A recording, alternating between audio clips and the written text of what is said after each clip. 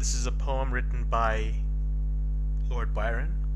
It's entitled She Walks in Beauty. Personal rendition.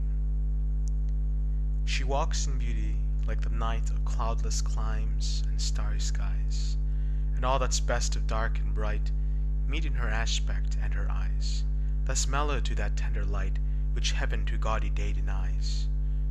One shade the more, one ray the less, had half impaired the nameless grace, which waves in every raven trees, or softly lightens over her face. Where thoughts serenely sweet express how pure, how dear their dwelling place. And on that cheek, and over that brow, so soft, so calm, so eloquent, the smiles that win, the tints that glow, but tell of days in goodness spent, a mind at peace with all below, a heart whose love is innocent.